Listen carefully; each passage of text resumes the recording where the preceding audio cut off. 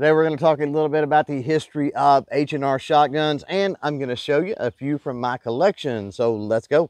What's up, crew? It's Chris with CloverTac. Welcome back to the channel. Going to jump straight into the history, but make sure you stick around to the end of the video. I've got a pretty rare shotgun that I want to tell you about. Now, H&R, or Harrington and Richardson, well, they started producing firearms way on back in 1871 and continued to produce predominantly shotguns up until they went out of business in 1986.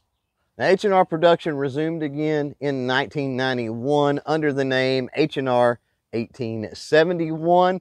Subsequently, they were sold to Marlin in the year 2000. More on that at the end of the video.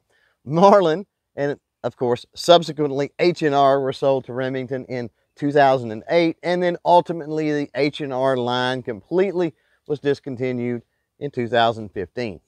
So with history out of the way, let's take a look at a few of the examples I've got here. This is an H&R, the original company, Topper Model 158, chambered for 3-inch 410, 28-inch barrel on this thing, full choke, and these were manufactured somewhere between 1962 and 1973. Next up is a shotgun produced by the newer H&R 1871. This right here is the Pardner SB1 shotgun, 26-inch barrel, modified choke, chambered for 2 3/4-inch 28 gauge, manufactured from about 2008 to 2014.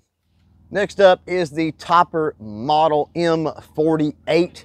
Now, this thing was produced from 1943 to 1956. Interesting thing about this was the first time H&R used the Topper model, so this is the original. This particular example, 30-inch barrel, full choke, chambered for the 16-gauge shell. Next is one of the very last models produced by the old school H&R company. This right here is an American classic, model 088. This particular example, 3-inch 20-gauge, 26-inch barrel, full choke, and these produced from about 1979 to 1986. Now, we're going to get to a few more unique shotguns from H&R here in a second, but let's round out what I would consider the normal shotguns. This one built under the H&R 1871 brand, so newer model.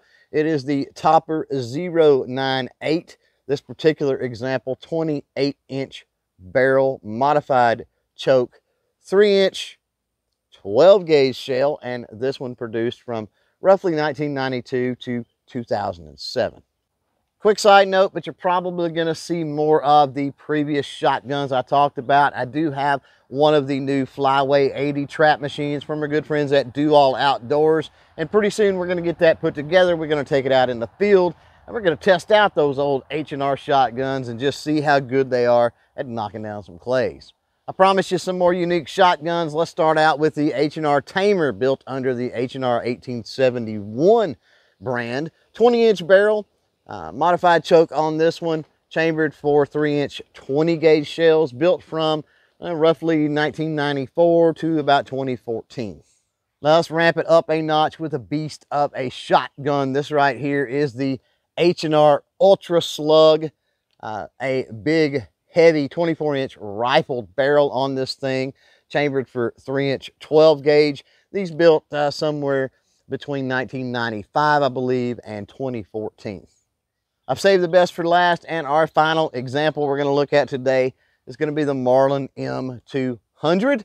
This thing, a 28-inch modified choke barrel, chambered for the 3-inch 12-gauge. And you heard me correctly, I said a Marlin M200. Why is that? Well, if you remember back earlier in the video, I talked about the history and how Marlin purchased H&R or absorbed them in the year 2000. Well, they quickly started producing a short run of the M200 12-gauge shotguns for sale in Kmart stores, if you can believe that.